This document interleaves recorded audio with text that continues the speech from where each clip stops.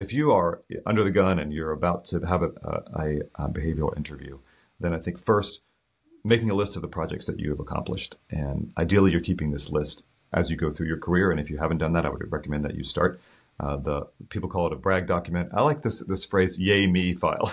Yay me, I did this thing. I love that framing. So keep that up. So ideally, you have a list of projects.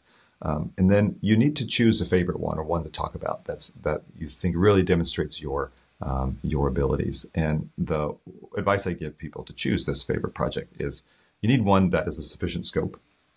You need one where you were heavily involved, and you need one where you made a large impact.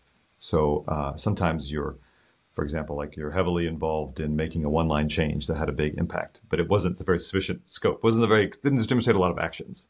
But if you were involved in a really big project that had a huge business impact, but you were kind of mildly involved, you built a couple of tasks, that may not be a good project. So choose this project where it's the intersection of these three different axes. And prepare a story, and we'll talk about this, I'm sure, but prepare a story that talks a little bit about the context of what's happening, talks a lot about what actions you took, talks about the results that you generated, and then have some kind of reflection of what you learned from this process.